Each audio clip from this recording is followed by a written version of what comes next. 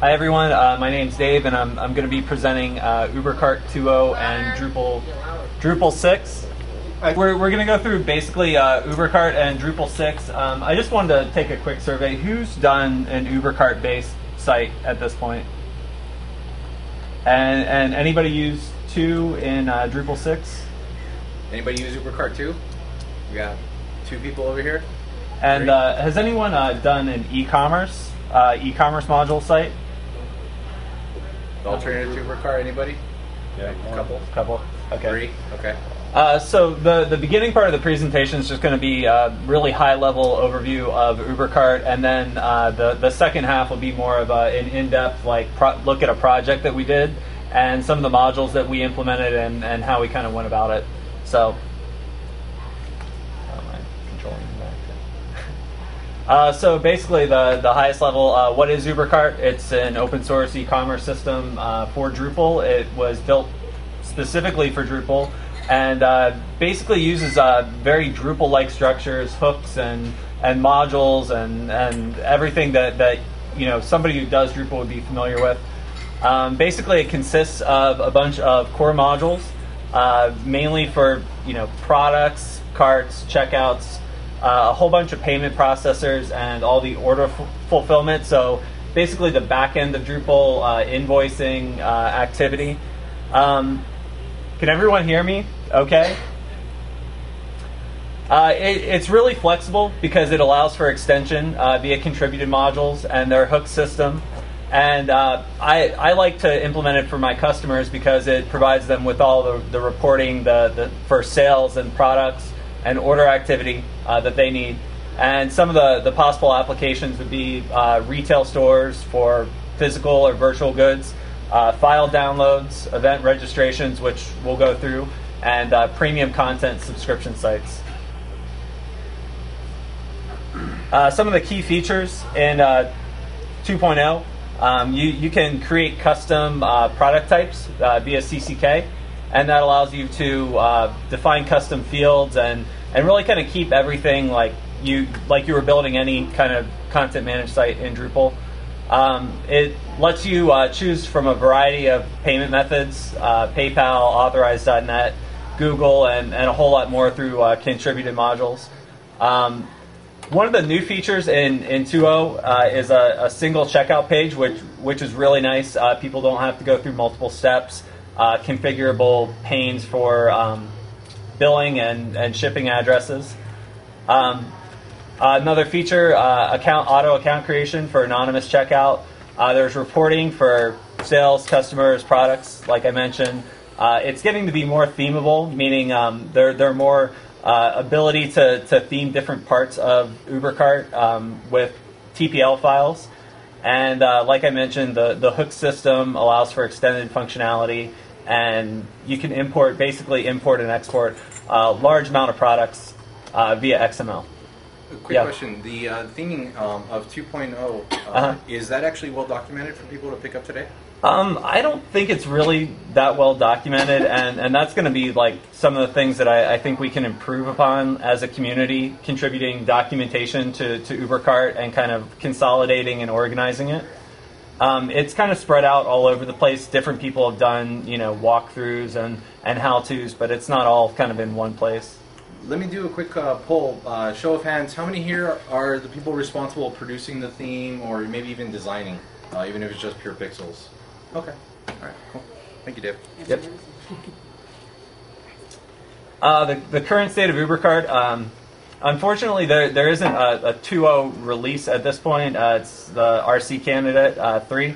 It's almost there. Does anybody know a timeline of when that's going to be released? I don't know if anyone follows it, but I haven't seen a definitive timeline. It's pretty stable at this point. I think there are only a few critical issues, and I've deployed it on a bunch of client sites into production. Some of the improvements in 2.0, less dependencies on contributed modules, which is really nice. Keeps the sites smaller and less overhead. A lot of performance enhancements. Definitely usability enhancements. The single order page. Core API improvements, and now you can actually use conditional actions in place of workflow NG, So when an order is processed, you could fire some event and basically mimic the functionality of other sites. It comes in handy for registration and event sites, so that's pretty cool. I like Ubercart. I found their community to be really helpful. The forums, has anybody been through their forums or asked a question?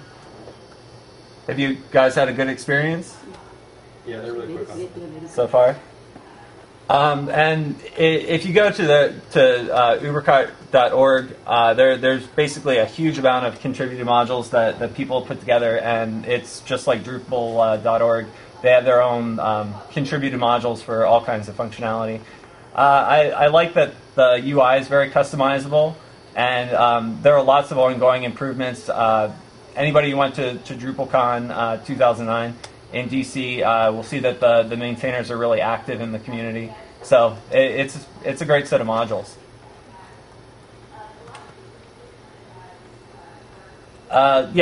Like I just mentioned, I think there's a lot of opportunity for additional documentation, even more themability. I guess through the TPL files, there's still some stuff that's kind of like hard-coded into the modules. You're not able to get to it easily.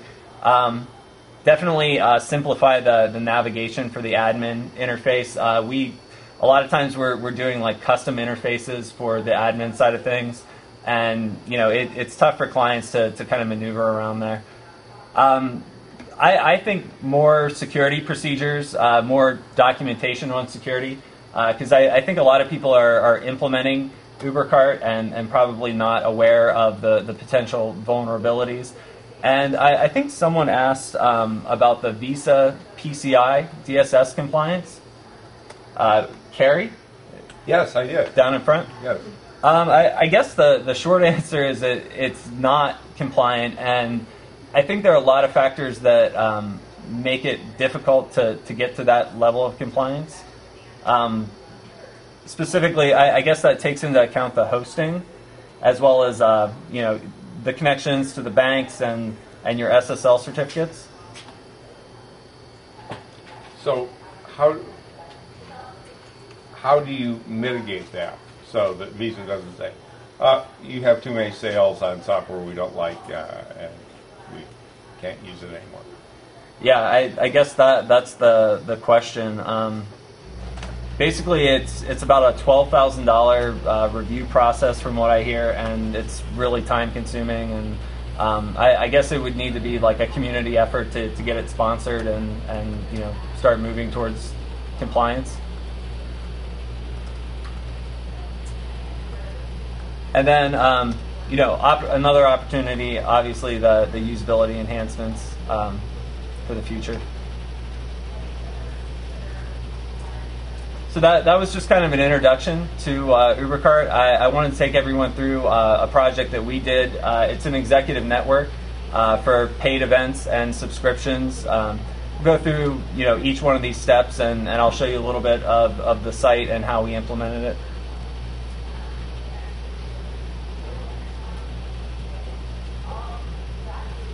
So some of the modules we use, obviously core Ubercart depends on the token module. Some of the recommended modules that help make site building a lot easier: CCK, views, file field, image API. If you're doing product images, that's completely integrated at this point. Image cache, image field, secure pages for securing parts of the site with SSL, and admin menu, which I think makes navigating the admin a whole lot easier. Some of the optional things that were specific to this project and a few others, different payment methods that just lets you accept payments through the cart, the reporting, and basically the roles module. And then as far as payment, we're using authorize.net for the recurring billing. Free order because certain members of this site are able to check out with a zero balance invoice. And then recurring fees, and then a couple more. We use cart links. It lets you basically define custom buttons to add to cart and restrict quantity, and I'll go through how they were used in the site. So we just kind of start out setting up the events and subscriptions as products. And let me see if I can switch here. Hold on. Did anyone have questions at this point before I get into? What's the secure pages module? It lets you define like certain parts of the site that are under HTTPS using the SSL certificate. So I think it's actually a requirement of Ubercart, and I'm sure there are a couple different ways you can go about doing it. Let's see.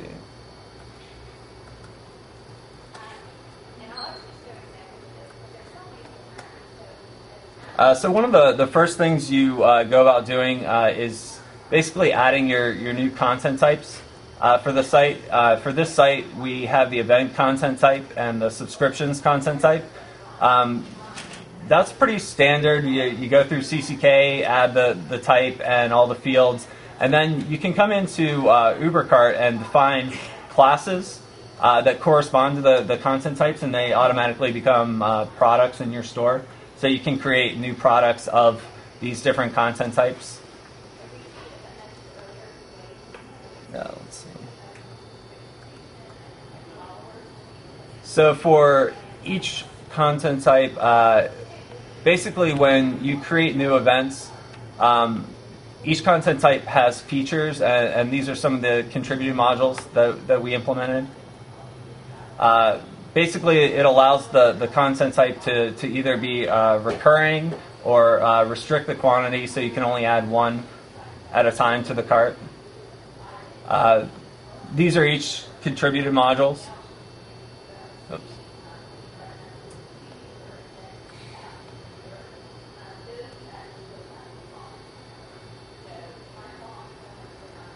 Hold on a second.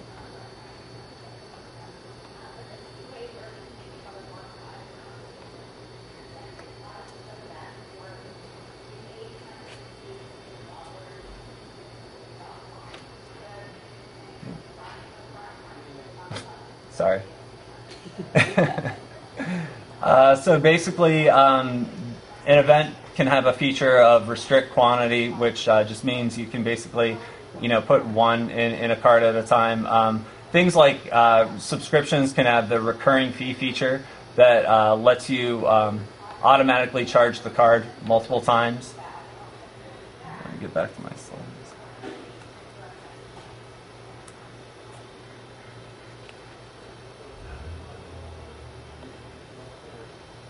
So basically, you set up the events and the subscriptions. You assign the features to make it function the way you want, and then let's see.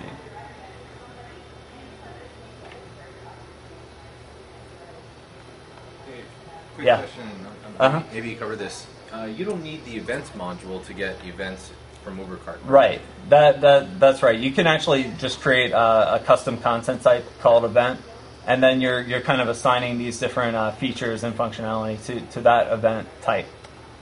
So if I added Ubercart to a site that I already set up a bunch of custom content types, I can actually turn some of those on to be products, or have kind of a for sale capability, right? Yeah. Okay. Yeah. That's exactly right. So in this example, we implemented the UC recurring module. It was pretty rough around the edges, but it was still functional. And needed kind of a lot of work to make it user friendly. Basically, it did a recurring charge for subscriptions on time period. For this project, it was either quarterly or yearly. Now in the 2x development, you can basically get an improved API, treat recurring fees as new orders, and better handling for failed payments. Basically. Right now, if a payment fails, it doesn't really report anything back to the site, so that's definitely a shortcoming. Another requirement of the project was discounts. Basically, premium members can attend events free of charge. So, let's see if I can get that.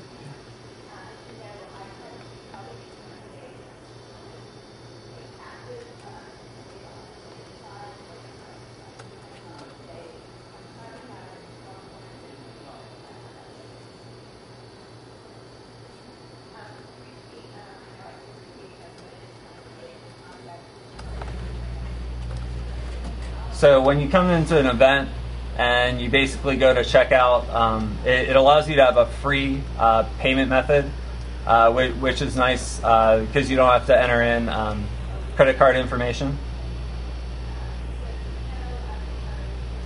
Sorry.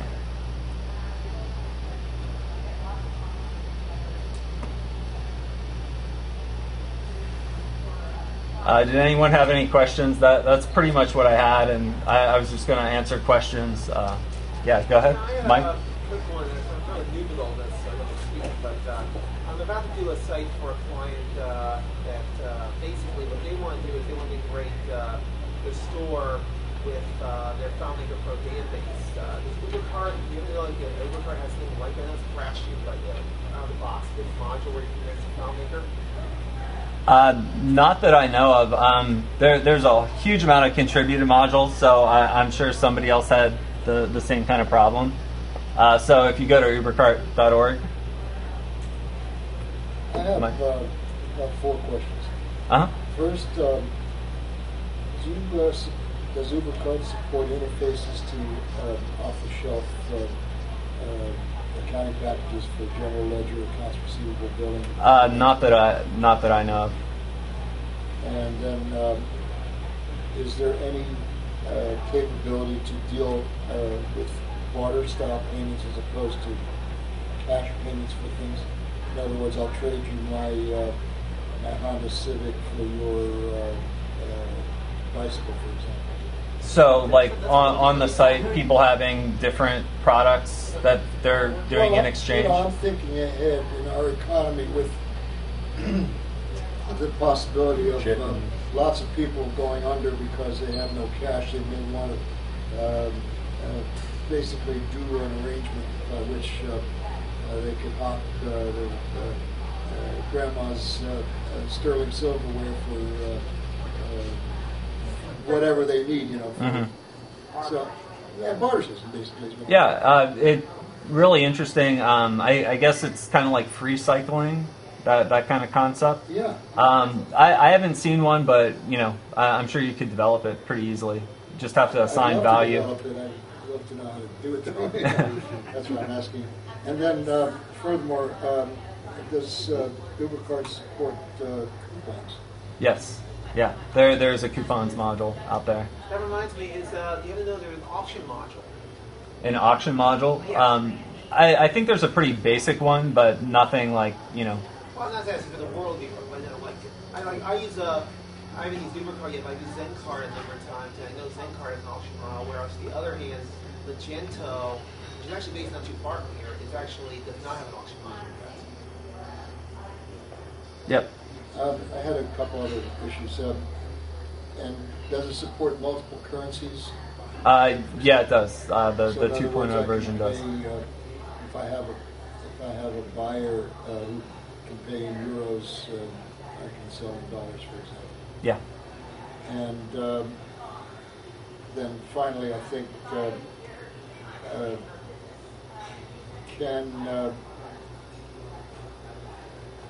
we support multiple views of an object? For example, if I want to set up a store, and I would like to have, say, for example, silverware. Okay. Mm-hmm. If I want to have silverware where I want to show, say, a top view, a side view, in a group, in a setting, for example, say I want to have 5 different views, would it support that out of the box?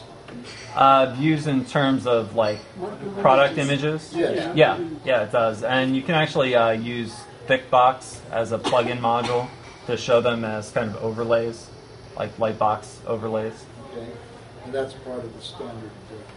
Yeah, I mean, you have to install each one of the contributed modules separately. They don't come kind of packaged with Ubercart, but there are step-by-step instructions on the page, you know, with each module. But bottom line, if I really wanted to immerse myself into this, where would I be able to get more help? Ubercart.org or the Ubercart product page on Drupal.org. it kind of lists out all the recommended modules like CCK, views, image cache, thickbox, things like that. And that's like, actually I have a slide with a resource for creating, kind of a step-by-step, like how to install Ubercart, do all the security, set up products. So I'll be happy to share that with everyone. That's Yeah. Do you need like membership management software, or does it like have the functionality that goes, you don't really need something extra like that, like day member or something like that? In what way? I guess some of those software, they'll like make sure that somebody can't like guess to friends their login so that multiple people log in, and protects the subscription or membership. I think you'd have to approach it from the Drupal side, not the Ubercart side, like, limiting the number of sessions a user could have in that case. You can definitely, build it out in terms of like member profiles and things of that nature. One more question. When you have a store type of operation, how do you ensure that things, or is there an escrow type of an arrangement that can be provided with Ubercart, in which, say, as a buyer, I want to be sure that the product gets delivered before the money gets transacted, and as a seller, I want to know for sure that the product arrives so that there isn't a claim back on me. I mean, this is a typical problem. It's got to happen all the time in e-commerce. How is that handled? And you have like a trusted third party to handle the financials before. Yeah, I think goes out or payments are made. I think that would go with the payment processor. They would have to hold it in escrow. I don't think Ubercart allows for that, or has something developed. So they would hold the transaction, and then Ubercart would communicate back and give them authorization to release it. Is that so? In other words, you then have to have some kind of subscription with some kind of trusted third party. Is that right? Like if you're doing credit card transactions, like Authorize.net would be the payment processor. They would actually run the credit card and process the payment. So yeah, like Authorize.net or PayPal or Google Checkout even for payment processing.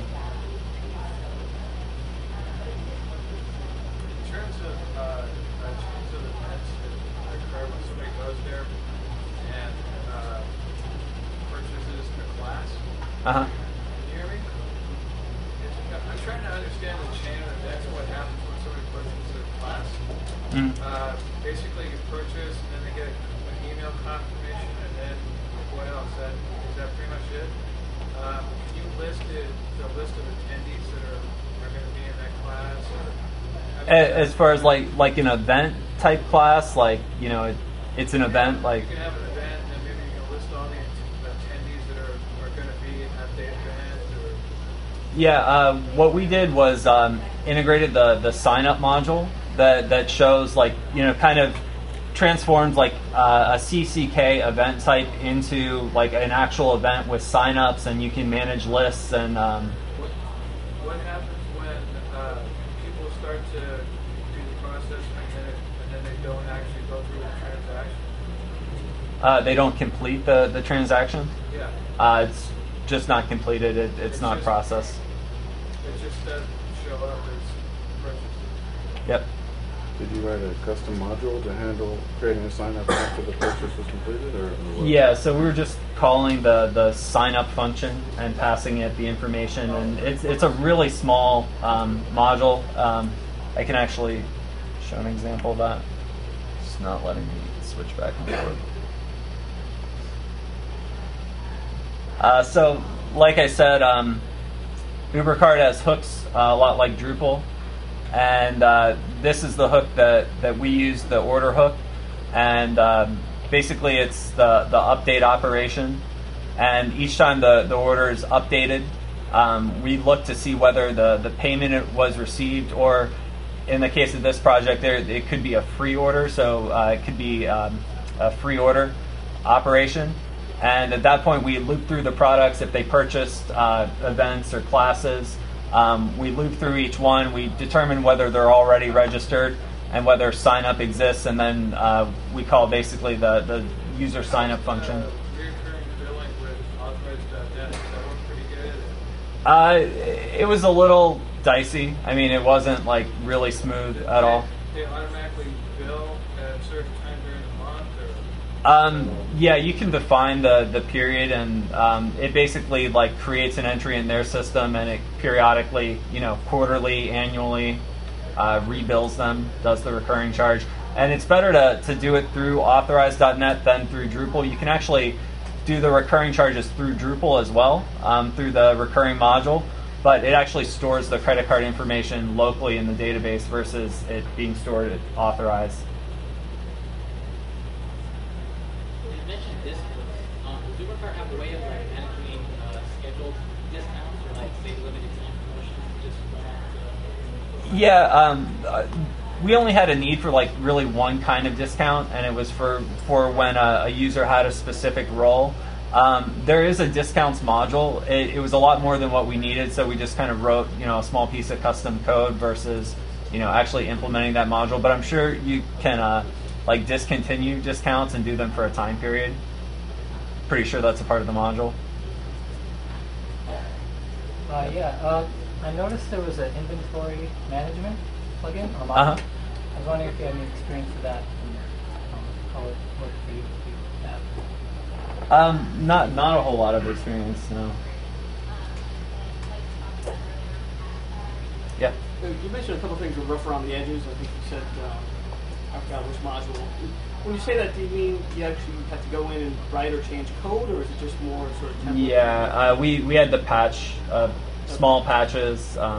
Just basically created a patch file so we can keep track of it, ongoing. But especially the authorized.net client information manager doesn't really work at all. so some things are just out. But yet you go along with authorized. There's no better solution out there. Is That's the service my client wanted to use, so that's kind of what we had to implement, and especially for the recurring billing, which it worked reasonably well. So we just kind of went in that direction. I think PayPal has just a few hours here and there. Just kind of typical overhead for that kind of service. What do they charge? 10%, 5%? I think a little less than 3, or somewhere between like 2 and 3. Yeah, there's a transaction fee, then there's a monthly fee, and that's kind of ongoing. And the transaction fee is a percent? Yeah, percent. And I think it's decreases based on your volume. So the more monthly volume you do, the better transaction fee you can get. If you had a choice, which would you pick authorized.net as your processor choice, or would you pick something else? It was pretty well done as far as the implementation of the payment processor. We haven't had any real problems. There isn't a lot of communication, and especially the way authorized does it when you're in like developer mode. Like it's really kind of tough to track your transactions through their payment system. So I mean, it was okay. I think PayPal might be a better choice, but I think it depends. PayPal has a little Yep. Did you compare this, or did you have a choice of using e-commerce? We did, yeah, and I just felt like Ubercart was getting a lot more support in the community and like kind of had a better path and more momentum. We met the guys at DrupalCon, and they're really cool and active, and looking to improve Ubercart, ongoing. To chime in, the e-commerce is just one guy. So yeah, I've used e-commerce a couple times just for a very simple registration sign up. There's a sign up module too that integrates with e-commerce. It just does the very simple, you create a node, enable it for sign up automatically, sends it to the e-commerce module, connects into the authorized.net system as an option with PayPal or a variety of others. Was it pretty well finished? I mean, Yeah. Yeah. In fact, actually, someone had just released literally yesterday the update to the sign up e-commerce integration module. You have to have both. You have to have sign up, you have to have e-commerce, and you have to have the sign up e-commerce integration. And someone just updated that yesterday for 36. Nice. I just did it this morning and see if it worked okay. Cool. Very cool. Yeah. How does it work for the marketplace that many people want to sell the product? Oh, like many sellers? Yeah. Repeat the question, so Oh, yeah. So she was asking how it would work for a marketplace, like if you had many sellers all selling products. I would guess that they would kind of all be users in the Drupal system, and then they would have permissions to create new products. I see. And you could create views and kind of give them like their own individual dashboard. And I found the module called Marketplace. okay. It's not necessary to use that module. Or I'm actually not familiar with the marketplace module. Personal preference, I try to keep everything in like CCK and not depend on modules as much as possible. Okay, thank you. More questions about Ubercart 2 for Dave? Yeah, and if anybody wants to go through the project, I was having some trouble like switching back and forth between the slideshow, so that probably got a little disjointed. How many are going to be interested in trying out Ubercart for their next e-commerce Drupal project? Cool. Probably soon. Yeah. You're still learning Drupal, right, Adam? Yes, I am. Cool. Adam is new to the group. And I'm the Korean guy, so it's like, it's boring to me. You're a pixel pusher. So, how many here are pixel pushers? I think I asked earlier. All right. Right on. Welcome. Cool. Dave, anything else? No. That's pretty much it. We all done with Dave? Anybody? All right. Thank you, Dave.